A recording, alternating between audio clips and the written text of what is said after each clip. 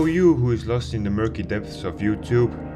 This is gonna be a little gameplay of this war of mine, and I guess there's not much to explain here. The game is old, everybody knows what's it all about, so let's give it another try. I'm gonna choose the most regular or the base story of this game. As you can see, over the time they have added other, let's call them campaigns or stories. But I'm just gonna go with the most basic one, with Katja, Bruno and Pavle.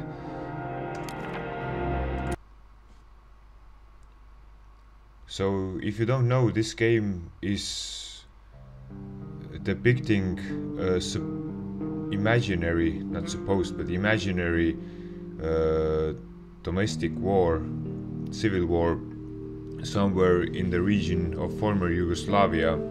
Of course, it's all imaginary, so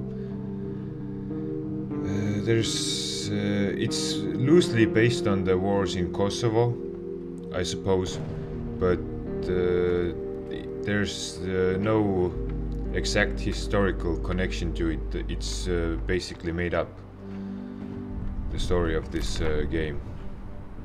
As you can see, the civil war, as the text says, government, military and rebels, civilian population trapped in the city, suffering hunger, disease and shelling. Everybody met each other. Katja used to be a reporter, Bruno used to have his own television cooking show, Pavle was a star at the local football team, and Katja even interviewed him once.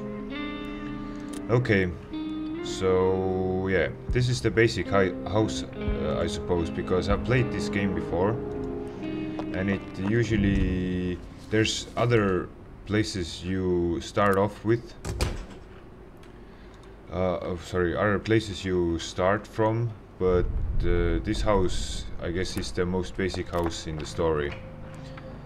And yeah, why not? Let's start going. I'm gonna start off by cleaning all this debris up, grabbing what I can from this house. As you can see, the characters have some traits that are specific to them.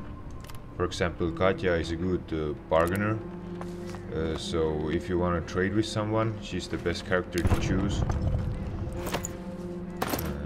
Bruno is the cook, as the bio already said, so if you cook, you want to cook with Bruno, because he's simply the best out of these three people in it. And Pavle is a fast runner, so that's pretty much straightforward, he just runs fast. And at the moment I'm just gonna clean this house up, get all the loot that I can from this house. I guess if I've stopped raiding this house. Oh, I have to add here that I already got a game plan set up. I played this before. I guess I've even made it to day 15, but I've always failed. It always has ended up in one character getting killed and me quitting, because I would like to go through this playthrough with everybody staying alive until the very end. That's kind of my goal here. Let's see, do I have a lockpick? It seems I have a lockpick. So, as you see, you can loot the initial house and get some starting supplies. I'm not sure if the starting loot varies or not, or it's the same every time you start the game.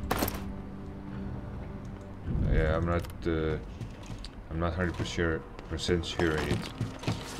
But let's leave Katja and Pavle clean the house up, and let's start building stuff, as it's necessary to have a few basic items in the house, which is gonna help you to start playing this game. And actually I don't want to improve this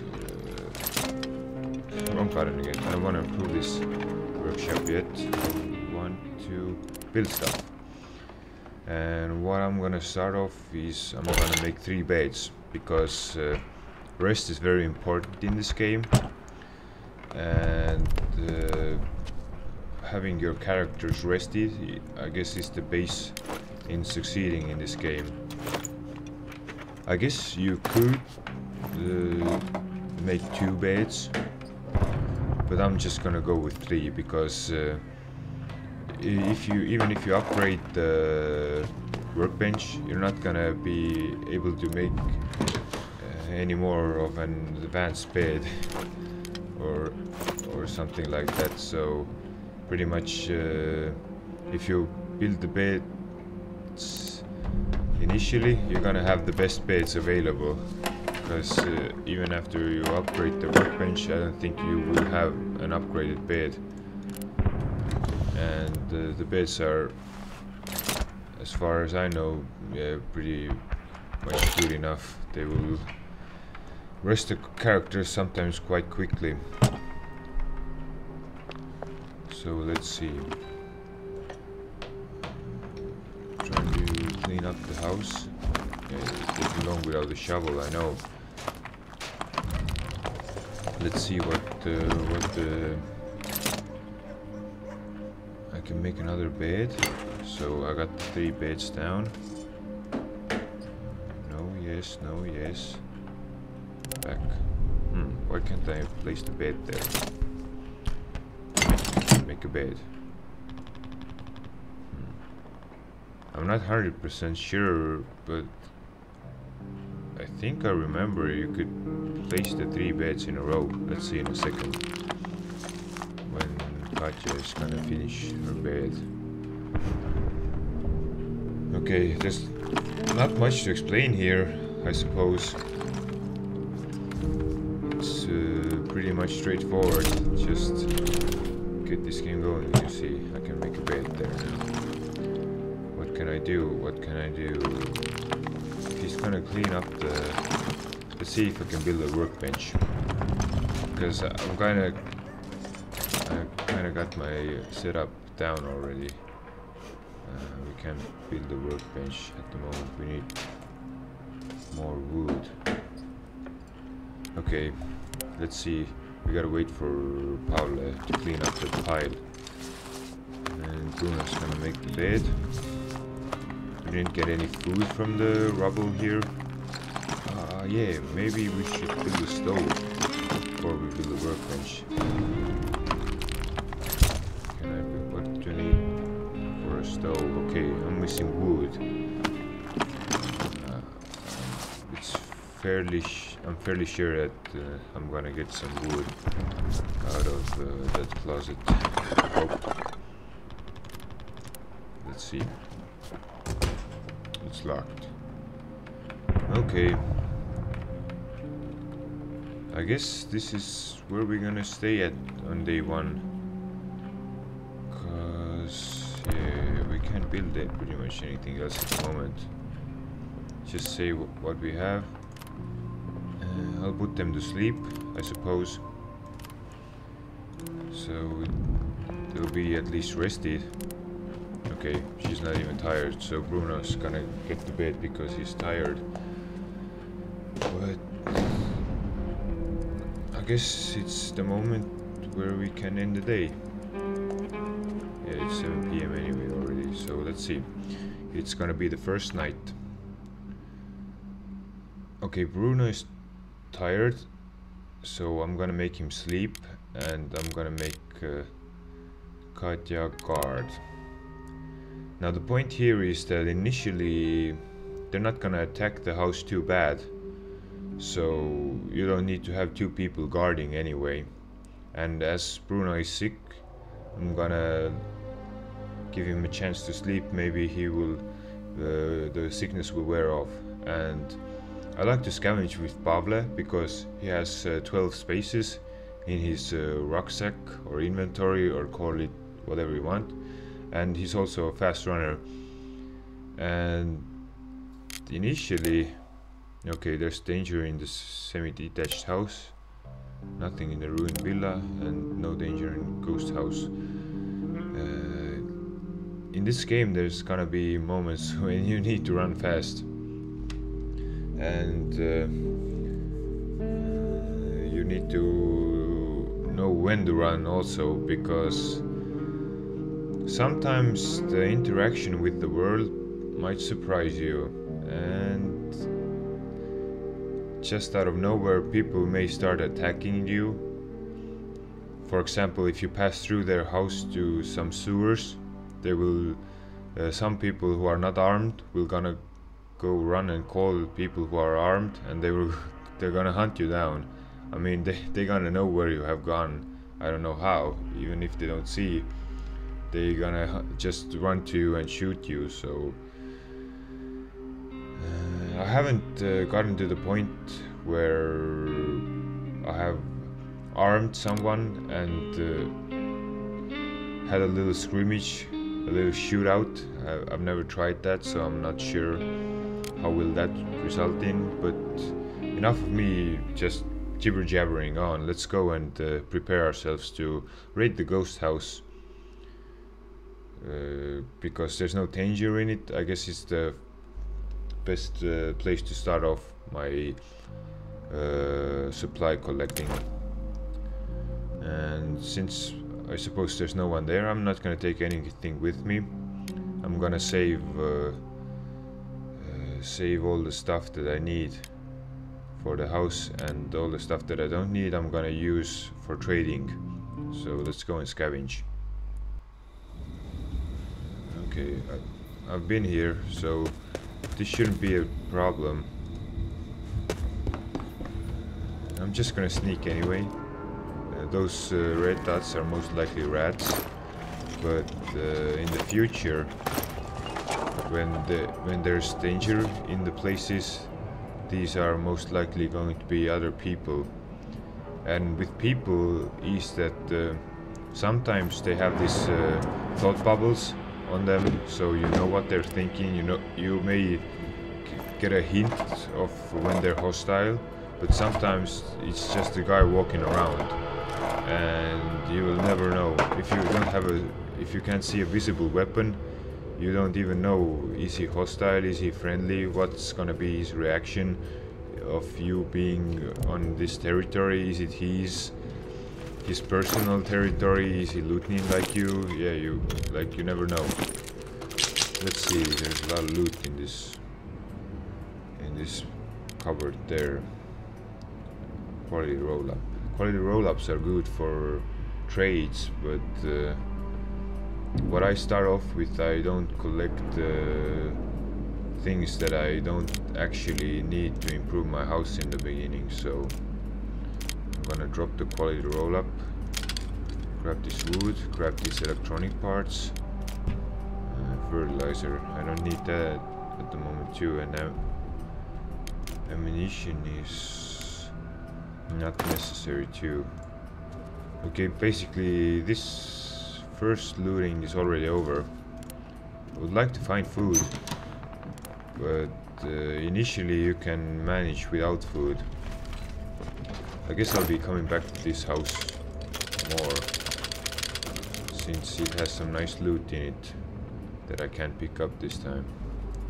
So initially I'm gonna pick up a lot of components, a lot of wood, mechanical parts and electric parts, so that you can with those you can improve your house and build stuff, which is as you might understand really important to sustain your living in your house. But I'm just gonna check this house through. What do they have here? Now food is something you can never pass up. If you have food available, you should really pick it up, especially if you have 4 food available. Vegetables are quite rare too, so you definitely should pick up vegetables. And as I don't have a water purifier in the beginning, I'm gonna ditch this wood. Actually, I needed some wood. I'm not gonna ditch the wood, I'm gonna ditch the components at the moment and grab some water with me, because water is vital for cooking. Let's see. I hope there's actually no threat here. There shouldn't be any threats, as it says there are no threats. But I guess I can't jump into that yard. Have to follow the path from under there. Can I even get there? Okay, it seems that I can't. I'm just gonna go through this house anyway and see what's it all about. Okay, I'm not gonna sneak around. It's just waste of time.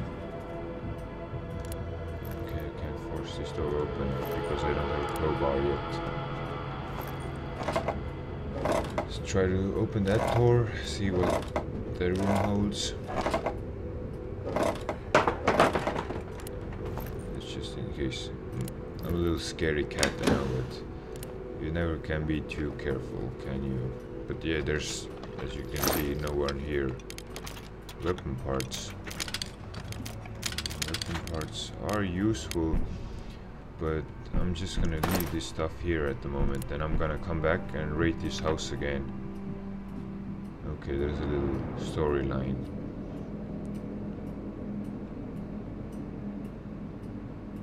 Okay. Misery. Hang on and pray for me. Coffee. Oh, I wonder if Kofi Annan was writing to Subira. But anyway, I guess that's it. So, I mean, his backpack is full of loot, so I guess we can just run to the exit anyway. And we're gonna come back to this house with a crowbar at least, and maybe a saw blade would be good to open up the bars in the basement. There was this barred door, not a door, but yeah, doors are barred here. It's a barred door. To open it up, it would be good, and to see what is there. So I think I'm gonna fully loot that place, even if I'm gonna go somewhere else. So everybody's happy here. Bruno is still recovering from his sickness. We have some food, but now we need a stove to cook on. And let's see, can we build a stove? Yes, we can. Crude stove. Everything you build here you can upgrade. Okay, besides the beds, as I already told.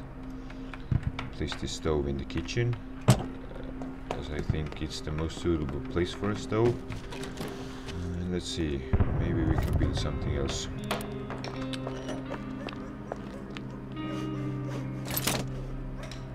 No, okay, fair enough. Just gonna save everything.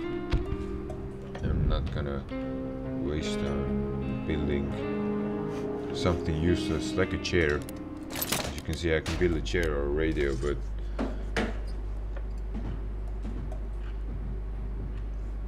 these are pretty much useless. I mean, it supposedly brightens up the mood, and sometimes the mood may go down for various reasons, like if you steal from people, if you maybe kill someone, but I haven't gotten to that far. So let's see, let's check what we can cook. We don't have consumables. We need 2 consumables, 4 components, or do I want to give away 2 wood? Okay, I'm gonna waste 2 wood to make those components, and it's time to wake up ye old Bruno to cook us something. Ye old TV cook Bruno.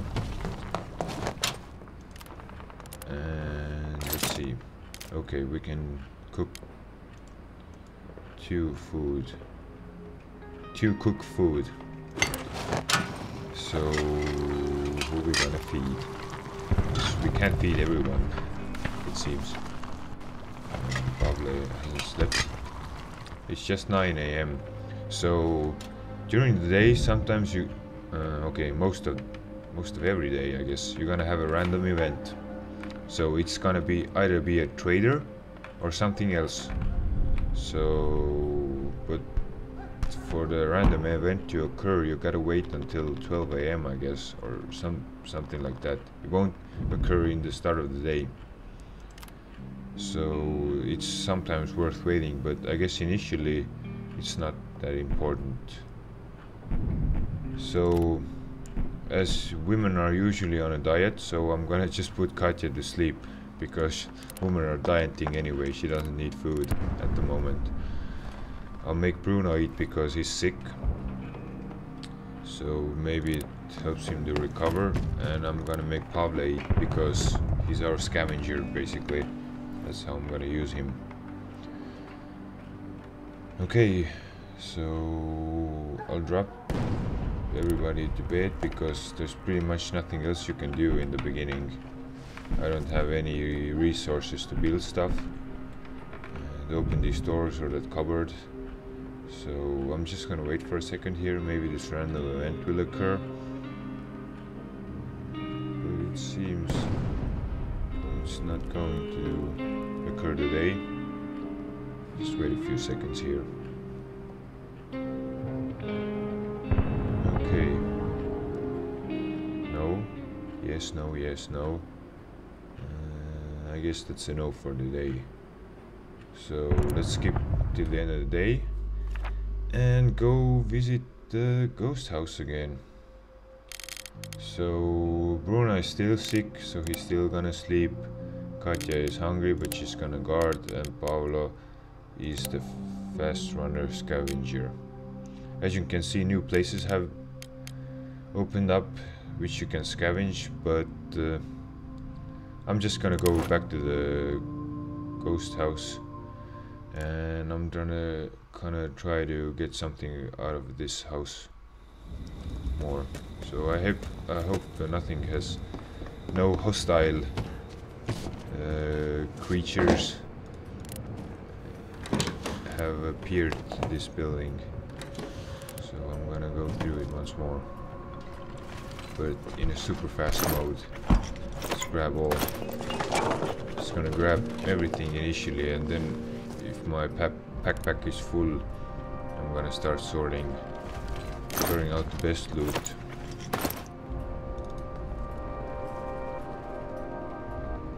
Because you pretty much want to grab everything from a pile.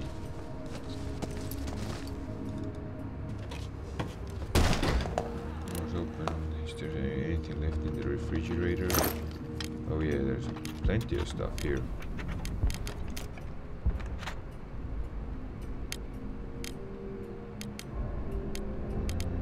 Okay, now I gotta choose. I don't need the book. I don't need the ammo in the beginning. There's plenty of it in this game. So grab the wood. Definitely need the wood the most at the moment. Sugar is only good for trading. I've never gotten up to making alcohol. Okay, I'm gonna leave this stuff in there at the moment.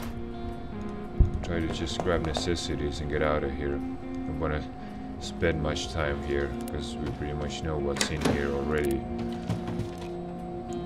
Was there anything good here? Some more wood.